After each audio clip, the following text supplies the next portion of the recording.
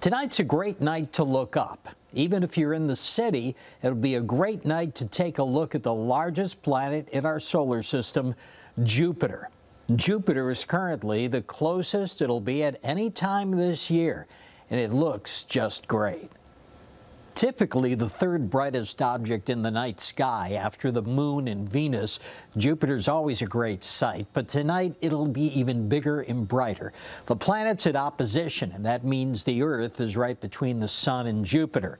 Look at the eastern sky shortly after sunset. It'll be the brightest thing you see.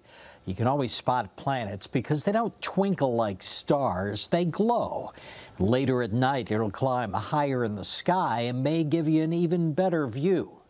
Jupiter is so close and bright right now that with the help of binoculars, you can probably see 4 of its moons.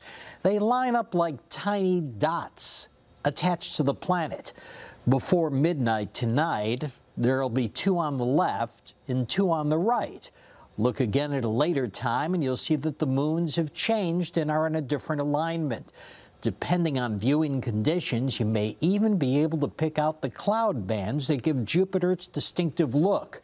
Steady your binoculars on a tripod or another stationary object for a more detailed view of the giant planet, which is 11 times bigger than the Earth.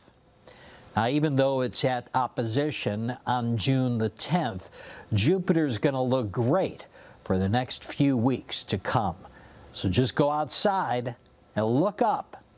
You can't miss it.